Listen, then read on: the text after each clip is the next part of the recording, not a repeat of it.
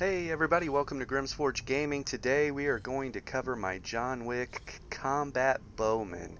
And I don't want to call him a bow ganker because the way we have this set up, we're very active in fights. We can fight outnumbered and we have the resistances and the recoveries to do so. Let's jump right into the build.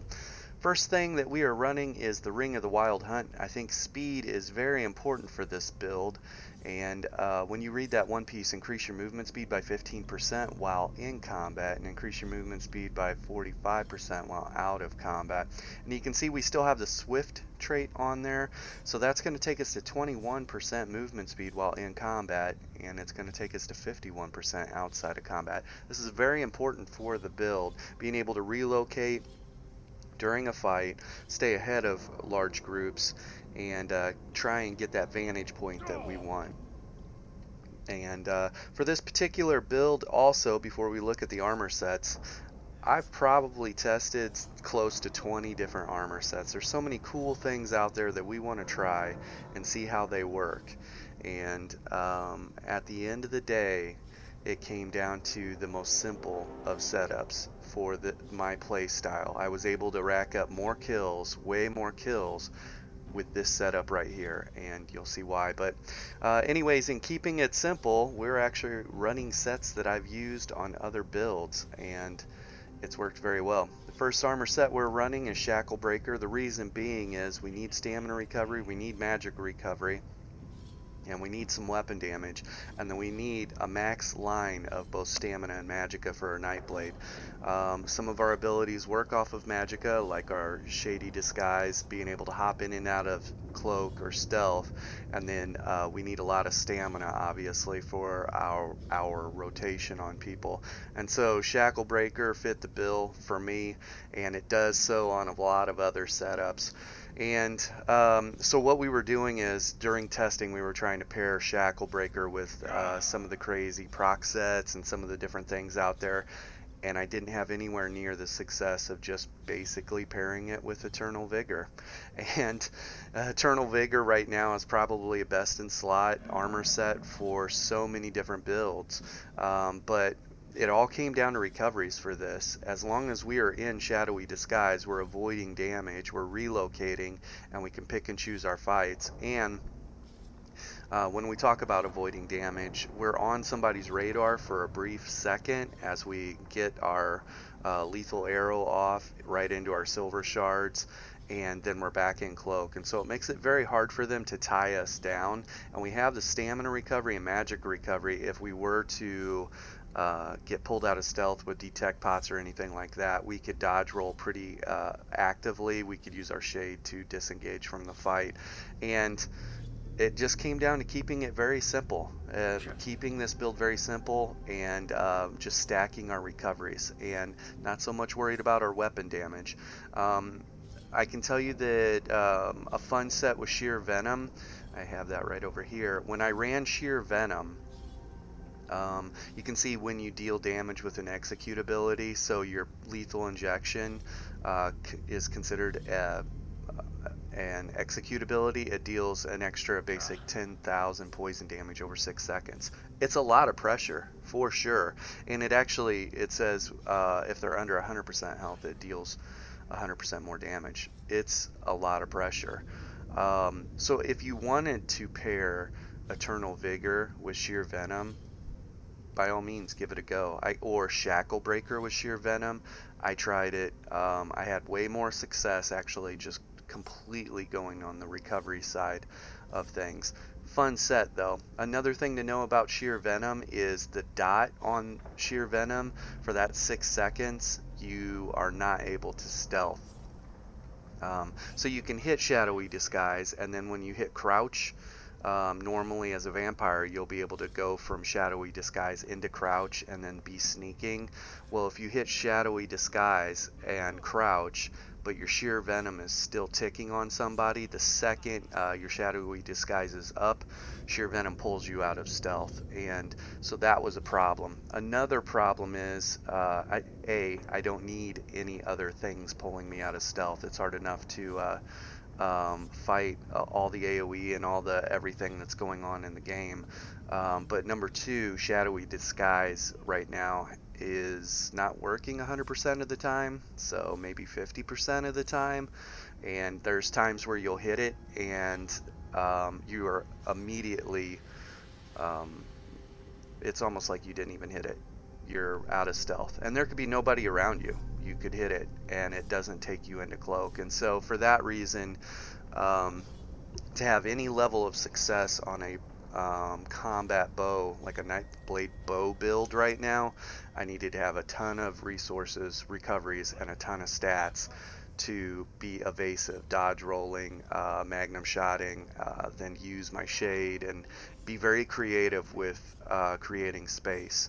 And so that's my little take on that. This was a fun set, but there's negatives to it. We also tried running Hawk's Eye paired with Marksman.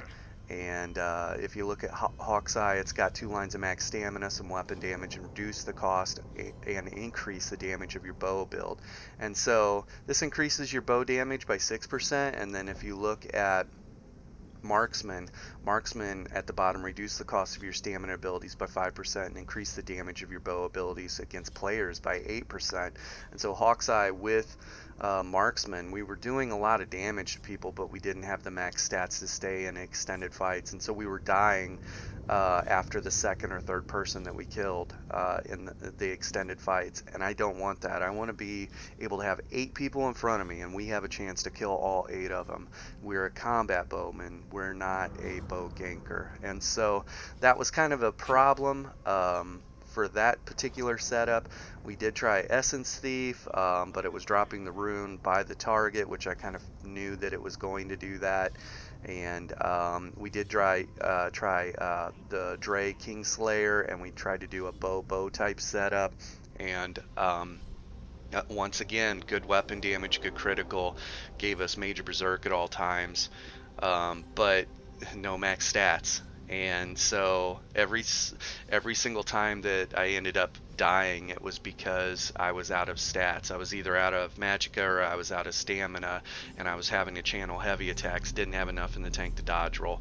And so we are on this a combat bowman. And because we are focused on our recoveries and our resistances on this build, our weapon damage will be a little less. However, we have made up for that. And so couple things too, I could probably squeeze out almost another 100 weapon damage here. You can see this ring, Eternal Vigor ring, is still healthy. Now, Eternal Vigor is a heavy armor setup. Let's talk about how this works. When you drop a mythic item like the Ring of the Wild Hunt on a build, ultimately what that's going to do, if you still want to keep 2 5-piece armor sets, it's going to break up your monster set. Okay, there is a way to run a monster set and a mythic item set, run 1 5-piece on the front bar and another 5-piece on the back bar if you want to be creative. And I did look into that, running Invigorating on the back bar, but it just wasn't really worth it. Not when you could have it all at the beginning with Eternal Vigor and Shacklebreaker together. And so, anyways, when you have a Ring of the Wild Hunt, it breaks up your monster set, and that's why we have one piece, our helm is made for Shacklebreaker. And currently what we have right now is a medium armor Velodreth for extra weapon damage, because like I said, once we put these armor sets together, we saw that we were short on weapon damage, so I was able to squeeze out a little bit more weapon damage here, and we would squeeze out a little bit more weapon damage there. Also, my bow is sharpened. Another thing that is a helpful tip for you guys right now, if you're trying to be a bow anything, the penetration is going farther than just the sheer weapon damage, and I think it's mostly because of Eternal Vigor. We've got a lot of other people that are like kind of gravitating towards a heavy armor setup, and it's getting harder to really thump those people, and so right now I've made the move from running Nirnhoned to Sharpened, and that move actually worked out a lot better for me. I was getting more kills, and there's a lot of variables to that, but anyways, if you want to run Nirnhone, by all means do that, and you're going to get probably an extra 200 to 300 weapon damage. Yeah, your bow will be 15. There you go, 1535 if you run Nirnhone, as opposed to 1335. So you'll get an extra 200 weapon damage, and then with medium armor scaling, you know, that'll work out really well. So if this were Nirnhone, you could squeeze out an extra 200 weapon damage. If this were Nirnhone, you could squeeze, or Nirnhone, if this were infused, you could squeeze out roughly another 100. That's 300 extra weapon damage right there. So say another 400 weapon damage with medium armor scaling. Okay, if you really want to push more weapon damage, but I haven't had a problem killing people on this and not pushing the weapon damage. So anyways, that's the armor sets. Let's look at the abilities here, and we're just going to buff up. First thing to look at is our recoveries. You can see our magic recovery is at 2100, health recovery is at 842, 1605 on our stamina recovery, and you can see our weapon damage is at 3000, and then it actually goes up to about 3400 when we come out of stealth. Let's verify here. Going to do is just stand up. Yeah, 3454. And so like I said, we can get an extra 300 to 400 weapon damage, which would put us at like 3800 with the basic changes that we talked about. But this actually, the way I'm playing this, once you see our abilities, it's working out really well.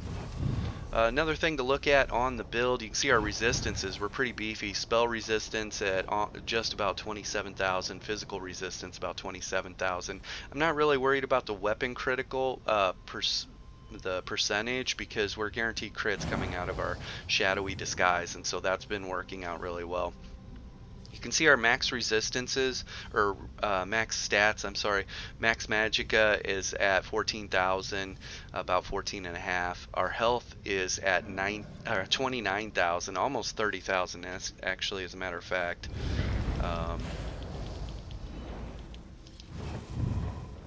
Yeah, it'll go up to 30 just because of a passive. But so resistance wise, we're pretty beefy. We are a Nord as well, so we're gonna get the Nord passives rugged. That's why we have such high resistances. And like I said, we are a combat bowman. We're gonna be taking damage, but we're also gonna be giving damage, and we can chain kills together very easily with the kit that I've ended up coming to. Our max stamina is on the low at 24,000, but it does not matter at all when you're pushing as high as recoveries as we have. Like I said, our stamina recovery is ridiculously high for a combat bowman. 2600 stamina recovery, and so we can pull 24,000. I think it's like 22,000 in BGs, which is no problem in no CP whatsoever because of this high stamina recovery. The stamina recovery, magic recovery allows us to be just ultra active on this build, and dodge, rolling, cloaking, and it's very rarely a resource issue in extended fights. We have multiple ways to disengage. And let's look at the abilities here. We're going to kind of explain a couple things here. Tooltip wise, lethal arrow, and it's going to hit for 11,000, a little more than that. 7,500 on our silver shards, still leveling it. Magnum shots, our hard CC 6,200, and we're running Reaper's Mark, and I'll explain why we're running Reapers. And then we've got a 56,000 tooltip on our ballista, and so that's pretty nice. The thing about ballista too that I like is I can just drop it on the ground and it's gonna do work, and then I can go back into my regular rotation. And so and we'll get to this pretty regularly because of my rotation. We get the ultimate up enough to pull this off often at 183 ultimate, and so that's pretty nice. And let me buff up again.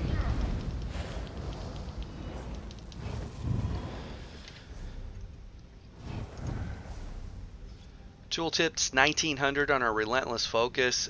That's pretty nice. We've got that on our two-hand bar, but basically I hear when it procs and then we'll release that.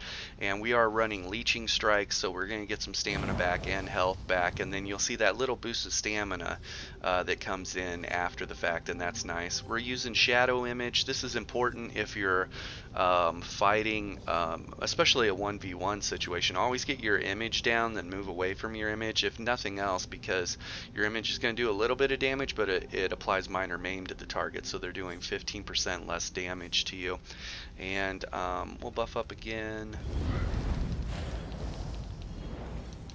Also, after this, stick around. I've got some BG footage. You can see me testing all these various builds. 15k on our Resolving Vigor over 4 seconds, and then we're running Rally for our major brutality, minor endurance, and a burst heal. And then I'm leveling Undo. We'll end up picking up Temporal Guard, but this is just another level of trickery, you know, being able to slip groups of people or being pursued. Now I can tell you at 162 ultimate, if I have an ultimate available and it's a 1v1 situation, I'm actually going to just try and finish them off, because I like our chances. But if we're outnumbered drastically and we need to slip some people, we might actually set our shade, run away from our shade, draw everybody over to it, then port back to our shade. And if somebody stays at our shade or they go back to our shade, we'll turn around and hit Undo and zip right back to where we were, and then cloak and be gone. And so there's really cool ways that you can synergize these two things together and cause a lot of location problems. And in BGs currently too, if you haven't noticed, there's a lot of rubber banding going on with those type of abilities. It's very hard to track people that are streaking or using any type of abilities like that right now, so I don't know what's going on. But anyways, those are the abilities. Like I said, you don't need to push a ton of weapon damage on this build. He's a combat bowman, not a bow ganker, but we kill people with the bow pretty easily nevertheless. And another thing too, you can see that our penetration is at 7,700, almost 7,800, and that penetration seems to be enough to actually do work on people. And you know, that would drop by almost 3,500 if we went to Nirnhone, because we'd lose the sharpened on our bow. I think you need to be at 7,500 right now against heavy armor people.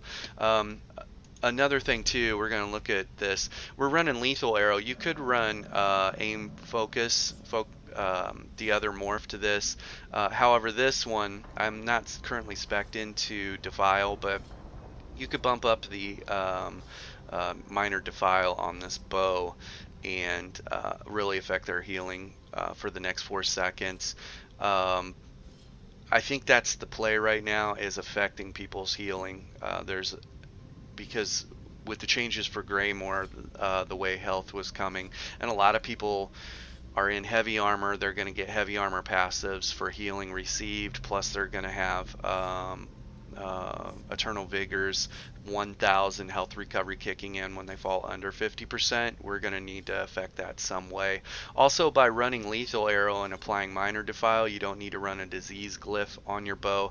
And as an example, I'm actually running a shock glyph, and a shock glyph has a chance to apply concussed, which means that they'll have minor vulnerability, so they'll take even more damage. And so if you're going to have Lethal Arrow, don't put a disease glyph on your bow. There's really no reason for that. Anyways, unbuffed also silver shards. You can't just, the way I play this, I'm not just going to stand there and pluck lethal arrows into somebody and hope they die. The combination is, while the lethal arrow is being charged up, there's a cast time to it. You can see the 1 second cast time. You can actually be holding heavy attack during that time frame, and then if you time the heavy attack properly, the heavy attack will release and connect the same time the lethal arrow does. Lethal arrow travels in an arcing motion to the target, and your medium to heavy attack travels in a direct path to the target. And if you time it, they'll hit at the same time. Plus, your shock glyph will go off, and you'll see 3 big hits on it. Also, if you time it, what I like to do is hold a lethal arrow and a heavy attack, release those at the same time, and immediately hit cloak to try and get that guaranteed crit on everything that lands. And so you'll see some really big numbers on people when you do that. But because you can't just stand there and just pluck, pluck, pluck, pluck, with lethal arrows, that's not a fun play style for me. The rotation is doing the lethal arrow to heavy attack, and then come right into a silver shards. And it's nice having silver shards on your bar for a couple different reasons. Number one, it's a low cost and a good follow-up after a lethal arrow. Number two, you can see fires additional bolts at other enemies near you. Initial target for 23% less damage than hitting the initial target. So you get a little bit of splash from that. But when you go and you look at the guild's fighter guild ability,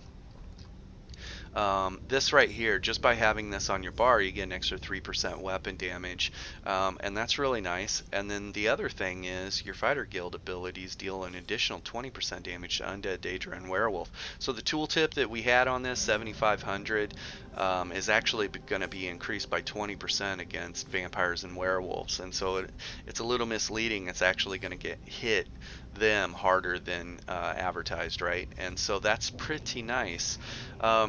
Magnum shots are hard CC, and I don't know what's going on with Magnum shot right now. I'll get the CC out of it, but it's not going to knock them back 8 meters. It just stuns them right where they're standing, so I don't know. But anyways, Magnum shot's how you line up a really nice burst, and you want to keep this on people every 6 seconds. And it's the best we've got. If you want to run fear here, run fear here. Fear will help you line up. Fear will fear them. It doesn't do damage to them. Magnum shot does do damage to them, and so that's why I went with Magnum shot. Plus, when the knockback works, it creates the space you need to continue to do work as a combat bowman. So shadowy disguise is the play right here to hop in and out of stealth. However, I am going to try, because we have 30k health, I'm going to try a dark cloak version of this and see what that feels like, and if that's viable. And then we are running Reaper's Mark on our front bar, and very similar to John Wick, when he's got a marked target, he always gets the kill, right? This was very important, and you can make an argument for Camo Hunter in this spot, but here's how it shook out. Number one, you're not going to be activating Camo Hunter, so the cost on that's not that big of a deal at 4,200 stamina. But you gain Major Savagery, increasing your weapon critical. That is okay, but it doesn't really matter because we are getting guaranteed crits from stealth. Okay, so that's just kind of a mild bonus or plus to this. The other thing is you gain minor berserk for 5 seconds after you deal critical damage from an enemy flank.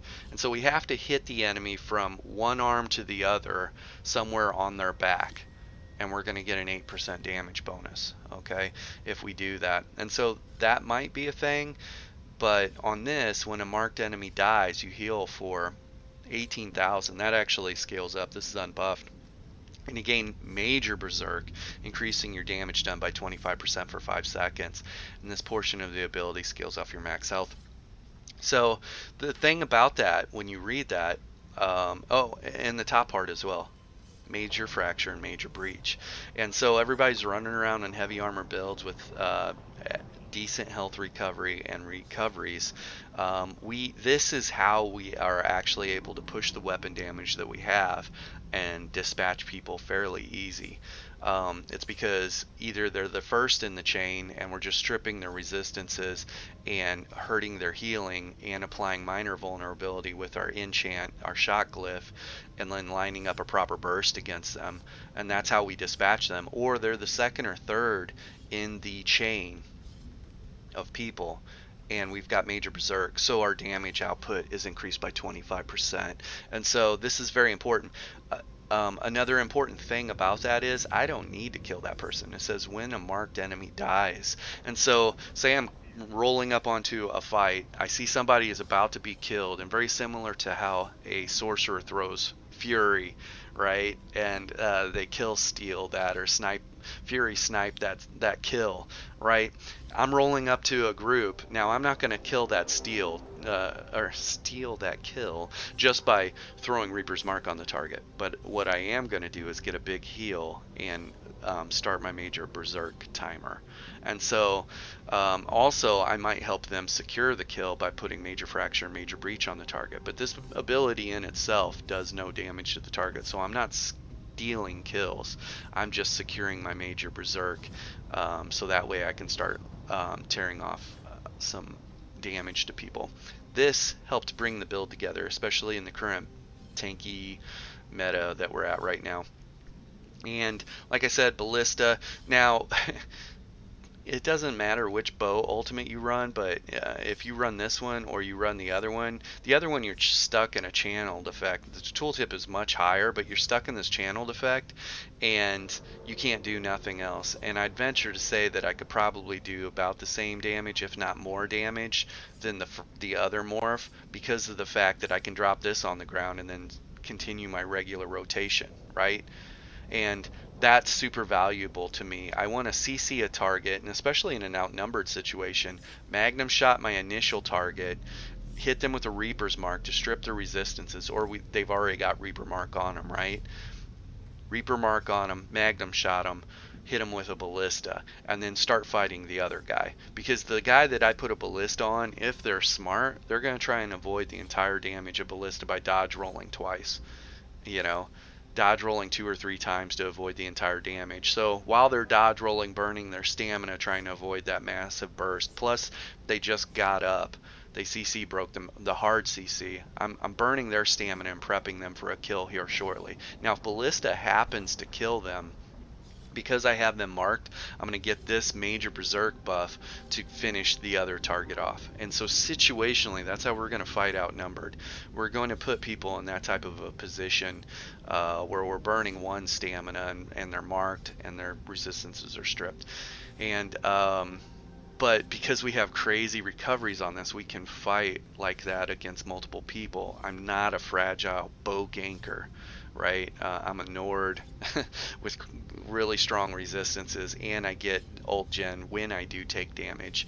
And so I thought that was pretty interesting. Back bar. Relentless Focus is definitely the play on that. We need something if the fight goes long against somebody. We're lining up rotation, they're very beefy, whatever it is.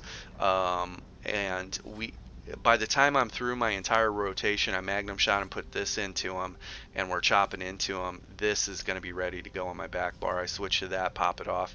Like I said, the buff tooltip on that will be 19k, so it's going to be an 8k to 12k, 8k regular hit to 12k crit on most people, and that's going to be enough to finish them off. And Leeching Strikes is pretty important of a sustainability, and it's super low cost, so I wouldn't want to play this ability or this build or this playstyle without Leeching Strikes.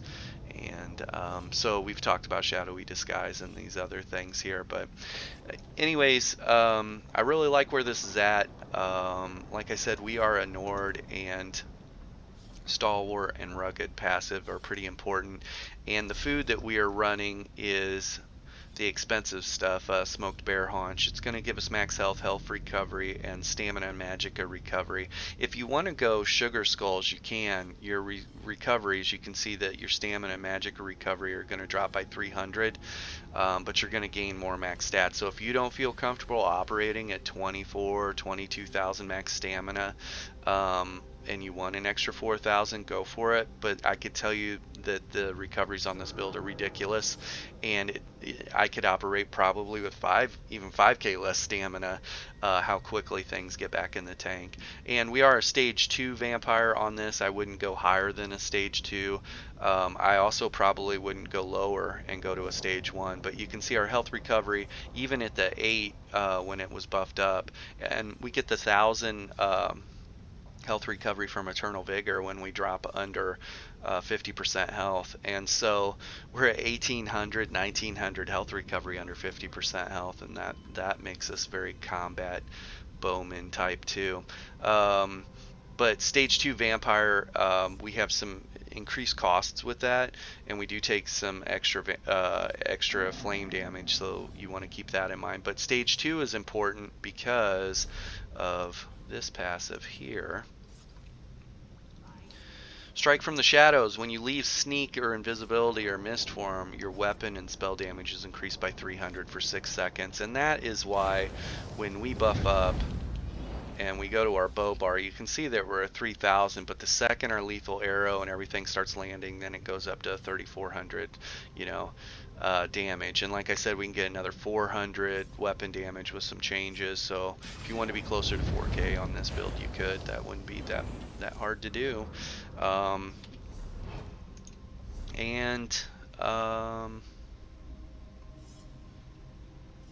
Darkstalker is a pretty important passive as well. You definitely want to pick that up. Anyways, get all your class passives as always, and get all your weapon abilities as always. Very important. And on the 2-hand bar, since we're only using the 2-hand bar for rally and the burst heal, you don't necessarily need all these if you don't want them. That's not really that big of a deal. Because we are a 5 medium 2 heavy, you're only going to need the first 3 passives for heavy armor, and you'll need all of them for medium armor. And I can tell you another thing too that I need to work on this, and my buddy Icy has actually a guide on how to power level your ledger main, so that way you can reduce your sneak cost. But this gets all the way up to a reduced sneak cost of 40%. And so because we got the Ring of the Wild Hunt, and while we're moving around, we move very quickly, and you can see our stamina is going down. It's not going down super fast, but could you imagine if it were going down at minus 40%? Like, it would barely move at all, right? And so that would be one reason that you would want to, I'm just moving around hidden right now, relocating around the battlefield, not even burning magicka to stealth, I'm just hidden. And all you'll do is hit shadowy disguise and then hit crouch, and as soon as shadowy disguise is done, you are now hidden, right? So good information to know about how to play a combat bowman. Anyways, let's jump into CP, wrap this up, and stick around. I've got some BG footage while I was testing all these different builds, and it's just going to be a hodgepodge or mixture of different things. Jumping over the Apprentice, we have 0 points. Jumping into the Atronach, we got 72 points. Into Master at Arms, it increases our direct damage by 23%. 72 points into Precise Strike, so the critical damage that we do from stealth that's guaranteed is going to hit 23% harder in CP scenarios. And we've got an extra 4,500 physical penetration, that's great.